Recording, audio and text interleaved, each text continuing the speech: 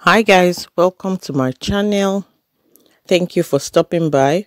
In this video, I'll be showing you how to make this cute Ankara ball dress for a toddler.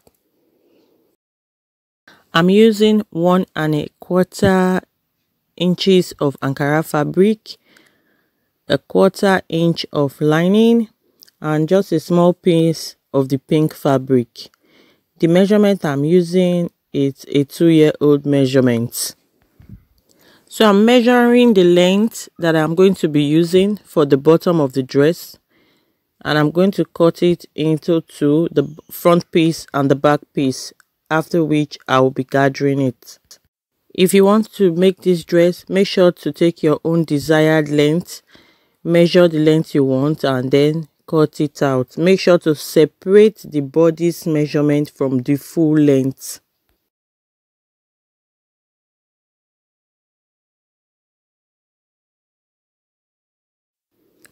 So this is the front piece and the other one is the back piece. So next we will be cutting the bodies. I have a tutorial on how to draft a basic bodice pattern for kids, and the measurements are there, but I always prefer to take the child's measurements before sewing because some children are bigger than some. So now I'm going to fold my fabric into two. After folding into two, I'll be folding into four, but I'll be leaving one each seam allowance for the zip. That will be the zip, the allowance for the zip at the back of the gown. So you're going to measure out the chest measurement, the bust measurement, because that's the widest part of the upper body, and make sure to leave 1 inch seam allowance. Sometimes I put 2 inches because children grow so fast. And then you measure the length. So I measured out the length, and then make sure to add 1/2 inch seam allowance because that's the allowance you'll be using to add it to the bottom of the gown. So next I'm measuring the armhole depth, and I'll curve it out. I will come out, so most times I come out by 1 inch, and I'll curve it out. So next I'll measure the neckline, measure the depth of the neck, but I'm measuring the back neckline first. After cutting them together, I will now cut out the neckline for the front. So drop down by 1/2 inch for your shoulder slope, and then you can cut out your bodice. So I always prefer to measure out the back depth first because most times we always go with high neck for the back and a lower neck for the front. So always measure out the back first, cut it out, then I'll now measure, drop down with 1 or 1.5 inch for the front, and then trim out the pattern.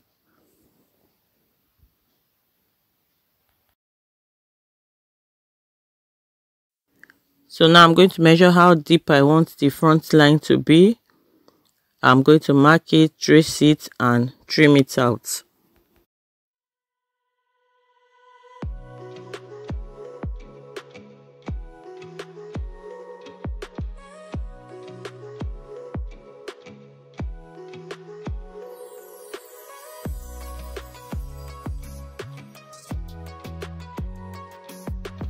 So next I'm just taking this pink fabric.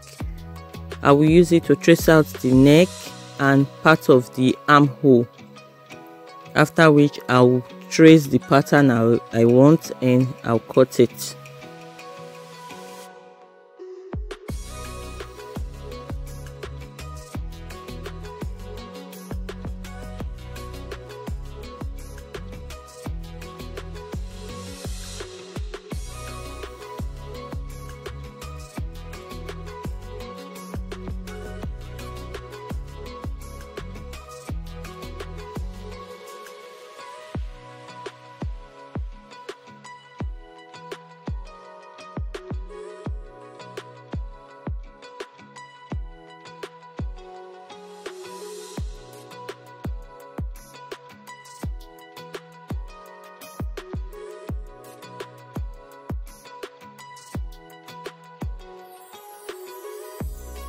So next I'm just going to use the bodice to cut out the lining.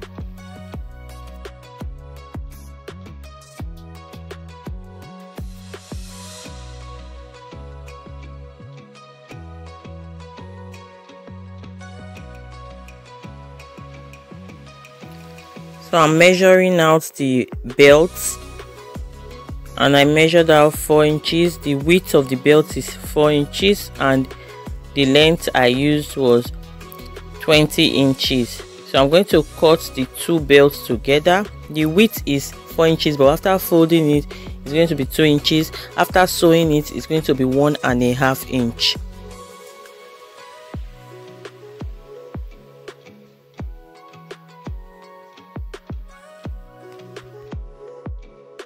So I'm just going to give it a slant at the end.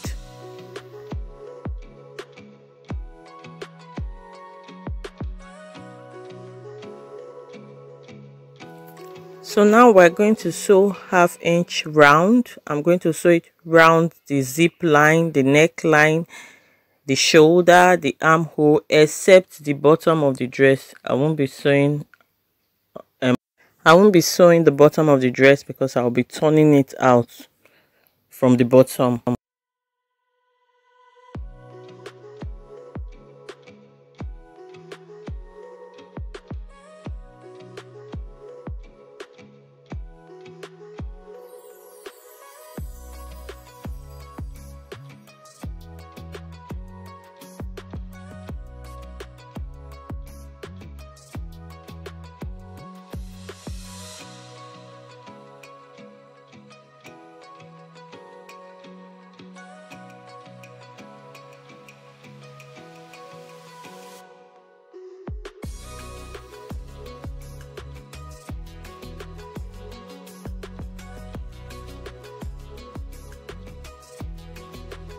So this is one side of the back bodice.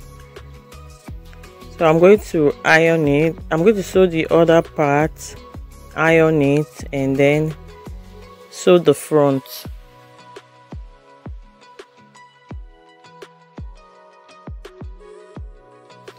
So this pink fabric is a scuba fabric and it's very stretchy. That's why I'm attaching it from the back.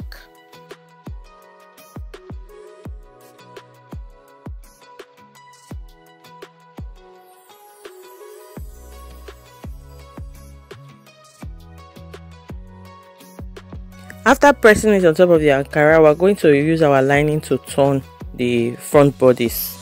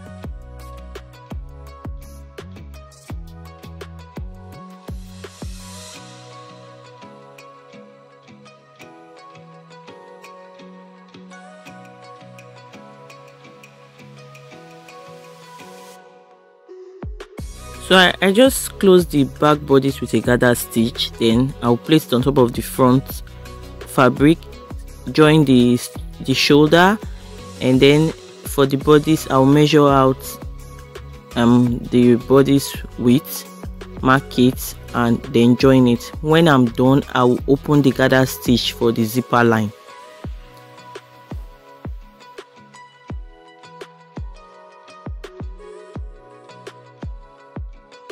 make sure to notch the middle of your front bodice and make sure it matches that back zipper line. So now I'm going to sew the gather stitch for the bottom. Before sewing it, I'll first of all fold the bottom, fold the down of the gown. After folding it, before I'll do the gathers. So I've gone ahead to do the gather stitch. What you do is you start pulling the thread little by little so it doesn't cut. And after pulling this thread to form the gather, you go over to your machine and press it so you don't lose your gathers. But they usually have a gather footer for each machine.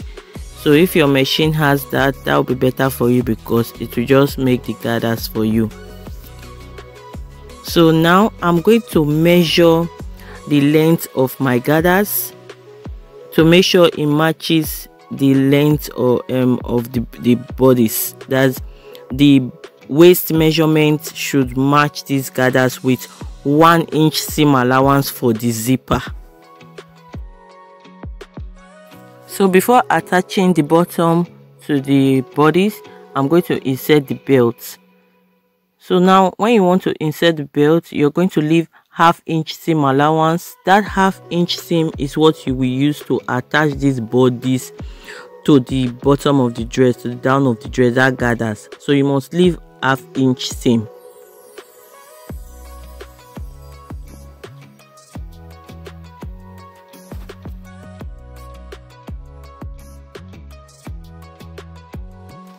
So now you will mark the middle of the gathers, attach it to the middle of the bodice, pin it, and then you are going to go over to your machine and sew it straight from the zipper line down to the other zipper line.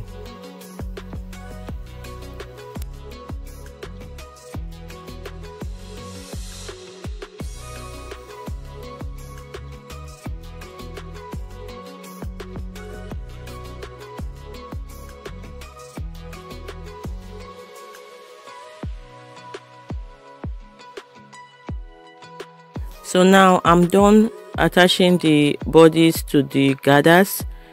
I'll go ahead to close this zipper line from the bottom halfway before inserting my zipper. I'm going to close it halfway. Please don't close it up to the bodice, because it has to come down after the gather, so that the gown, you can zip it down so that it will enter the baby freely. You can wear the baby from the bottom instead of up. So this is the trimming I will be using, and this rhinestone I will be using to embellish the up of the dress, and my glue gun. So I just put my glue gun on that thread line. It's going to cover it, and then press your trimming on top of it.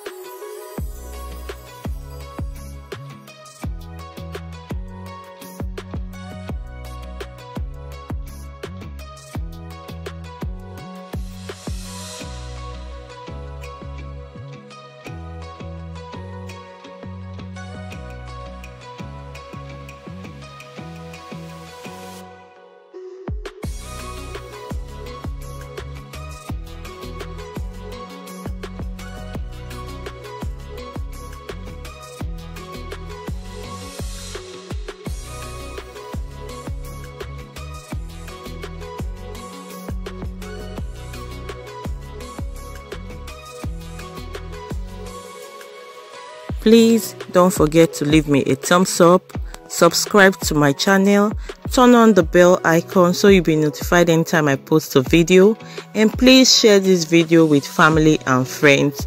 I will see you in my next video. Thank you.